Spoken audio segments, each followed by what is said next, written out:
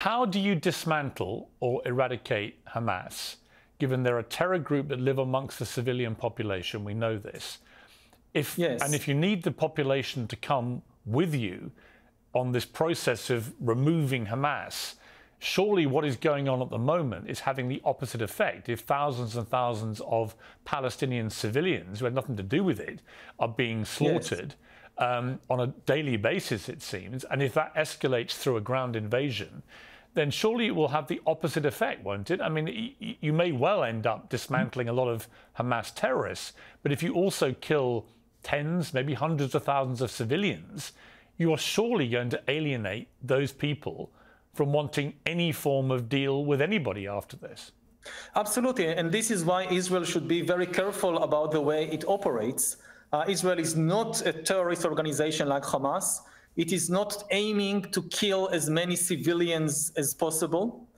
It is very difficult, of course, to fight a terrorist organization which is hiding inside a civilian population. Ideally, there should be a way for civilians to move out of the combat zones. Egypt, that shares a border with the Gaza Strip, should be willing to accept Palestinian civilians for the duration of the war in order to protect them. I would say that even Israel should explore the possibility of receiving at least women and children from the Gaza Strip into Israeli territory.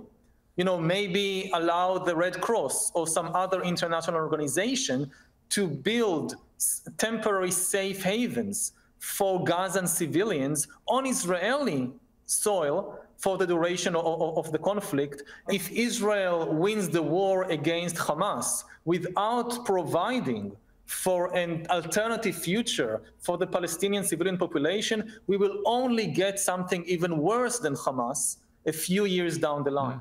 You're a historian, as you said earlier. This has been going on now for over 70 years, this conflict. Yeah. It flares up every few years, it seems, with some new form of hideous warfare.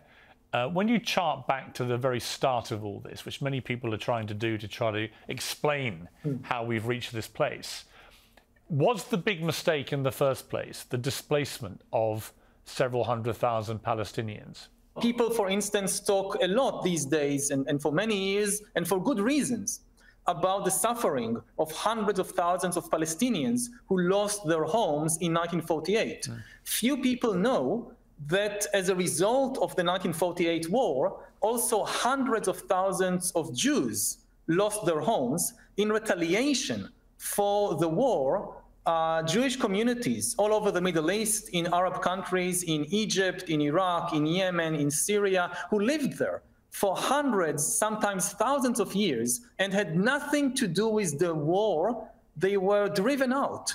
Hundreds of thousands of Jews. The largest group of people now living in Israel are Jews that were expelled as refugees as a result of the 1948 war. Now, does this justify what happened to the Palestinians? No. Does this justify the Israeli occupation and the mistreatment of Palestinians there? Absolutely not. And we shouldn't use historical injuries to justify more injuries. If you have to choose between justice and peace, choose peace. Every peace treaty in the history of the world was based on compromise. No, we need some level of justice, of course, but there is never a possibility of absolute justice. If you pursue absolute justice, you will only perpetuate war indefinitely.